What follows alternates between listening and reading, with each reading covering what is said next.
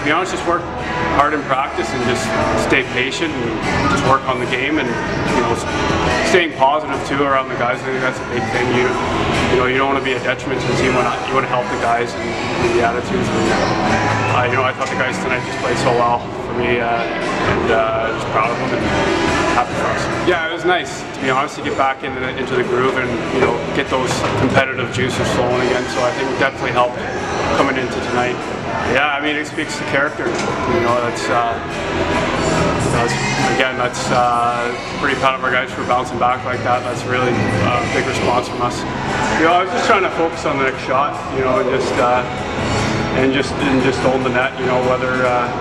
Whether I came up with the save or not, I was responsible for it, and just try to own it back there. And I think with that mindset in there, it just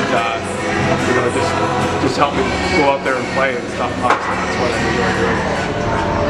Yeah, I mean, I think that's indicative of the character in the locker room for sure. I mean, our guys are, they're not going to quit, and the one thing they will do is, they'll work hard.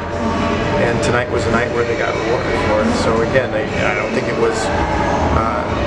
I thought it was a great result. I thought we had to work hard to get the result, but I think that's a little bit where we are right now. I think that's how you come out of a funk. Come out of the funk by just putting your work boots on and getting down at it and getting dirty. He was probably the difference. I think if you took a look at the scoring chances tonight, I think he had to be a little bit better than the guy at the other end. But again, we had some good opportunities, but I thought his battle level, but not just Danny too. Danny was making some first saves, and the guys were in the trenches, clearing rebounds, getting pucks to the corner.